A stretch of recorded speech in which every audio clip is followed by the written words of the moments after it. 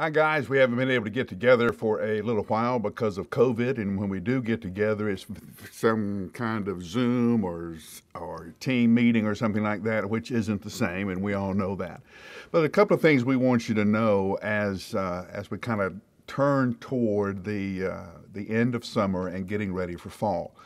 Now, I'm trying to think of a good way to tell you this, but I don't know how to tell you this.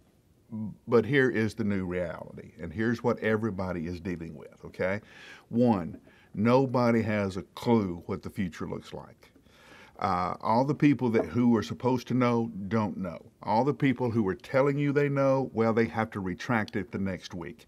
And one of the things that I know I'm tired of, and I know you're tired of, is making plans, assuming certain things, and then getting a report from the county or the state or some health department saying, no, it's not that way, it's this way.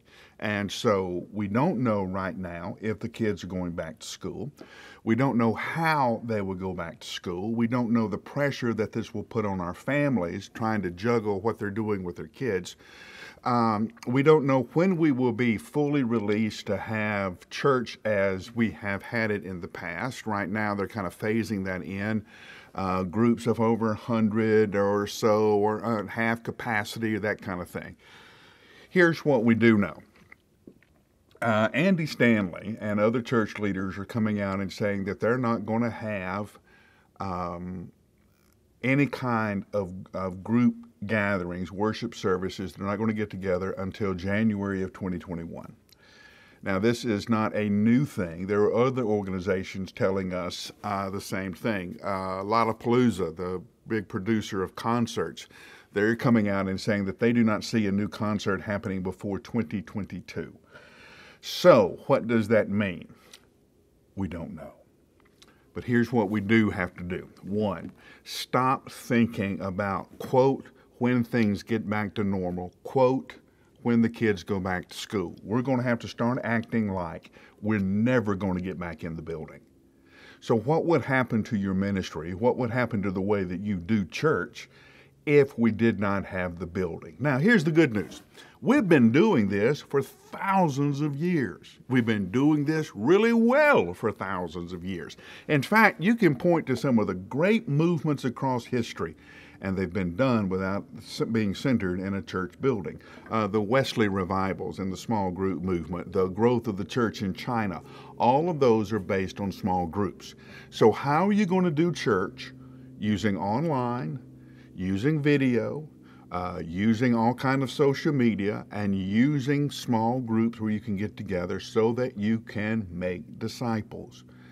The scorecard has never been about attendance. It's not about how many people you can get into the building. It's about how many disciples you send out. That's always been the mark of success. So hear me. Stop thinking about we're waiting till we get back in the building. We don't know when that will happen. Stop thinking about, well, when the kids go back to school, we don't know when that will happen. Now, when it does happen, hey, don't worry. We know how to do church in a building. We can do that with our eyes closed. Honestly, it'll come back just like swimming. But for right now, you and I are going to have to assume that we're never getting back in the building, and we're going to have to find a way to do it. Now, a lot of you have been sitting around scratching notes going, you know, if I didn't have to do X, then we could really do Y, and that would make a difference. Guess what? We can't do X, so you're going to have to figure out Y.